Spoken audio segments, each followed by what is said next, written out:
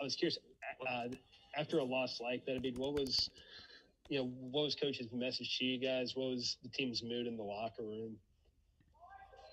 Coach's message was just keep our heads up.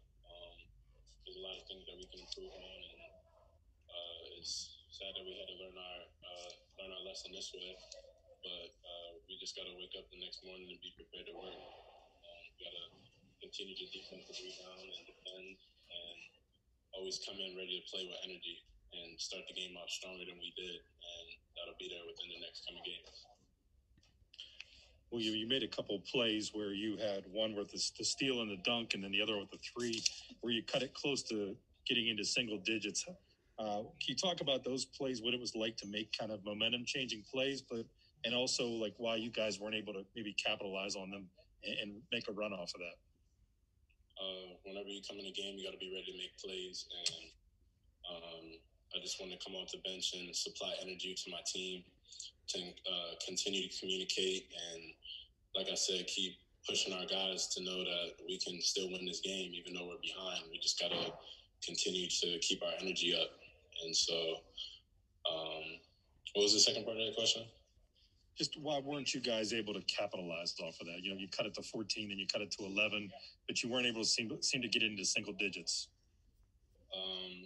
I guess it's just a result of continuously getting stops. We were trying to string stops together, and sometimes that just wasn't happening. Credit to St. Francis for hitting a lot of shots, and also just defensive rebounding. We got to get better at that and keeping the ball in front of us. And then just for us in general, too, I don't think we shot the ball very well tonight. And I think within the next coming games, that'll change because I know we're a team that can shoot. And this was just tonight the ball didn't fall in. So just want to continue to tell our guys, keep our heads up and not let one loss define us. William, this is obviously, I guess, a difficult and pretty jarring introduction to college basketball. I mean, I know the game just ended, but what kind of lessons do you feel like you can kind of take away from this as you sort of start to get acclimated to the college game? One lesson I could take away is that you got to bring it every given night. Everybody's beatable. And if you don't come out with energy and sometimes you don't come out the gates right away, it's hard to get from behind. And also I take away that intensity and energy is really one of the biggest things in college basketball. We didn't come out with that much energy. We were kind of flat. And our intensity dropped as St. Francis started to pull away because we got into ourselves instead of coming together.